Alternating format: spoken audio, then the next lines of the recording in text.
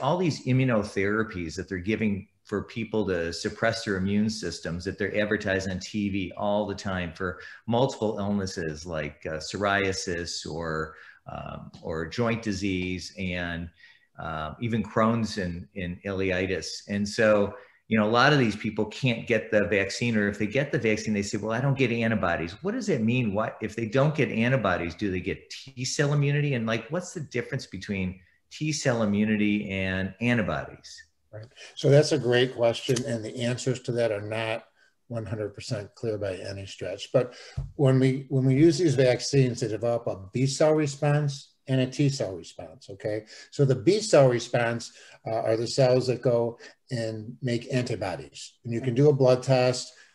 One caveat I need to point out is that not all blood tests test for the specific antibodies that are generated by any particular vaccine. So a lot of people are going and getting their blood test to check their antibody. And if they happen to get a blood test that doesn't test for the specific antibody that's produced, they may have a negative test, even though they have a very good antibody response. So you need to make sure that your doctor checks to make sure that, yes, this particular blood test, for example, LabCorp changed their test so that they would pick up the Pfizer antibody that's produced.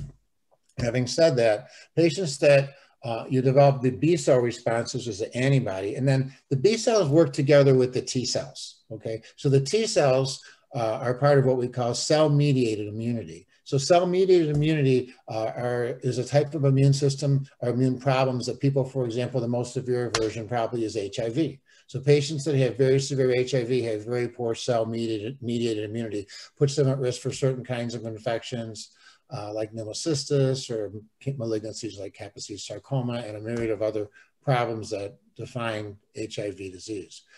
When you get these vaccines, it's very, and let me just say one other thing is measuring T cell function is a lot more complicated than checking an antibody level.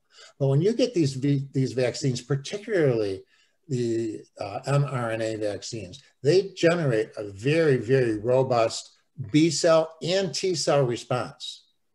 And just because you don't have identifiable B cell response doesn't mean that you don't have good T cell mediated immunity that's very important in helping protect you from this disease.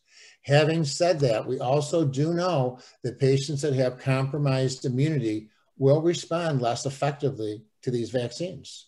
We see that with flu shots, and because of the flu shots, we now have the version of the flu shot for people over age of 65 that's much more potent.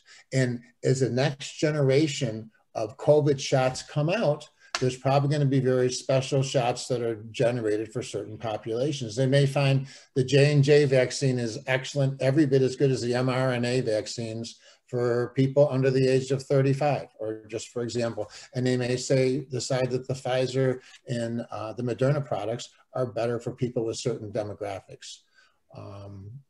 I don't know where you're headed with this question, but it is not recommended that you stop taking your medication. That's something that really needs to be carefully reviewed with your physician.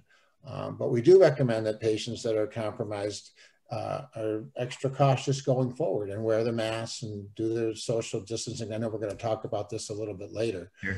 But it is true that patients that are on these immune modulating drugs may not develop the same degree of protective antibody like young people. Although these vaccines are extremely effective, 95% effective overall, even in higher risk groups. Great, thank you very much.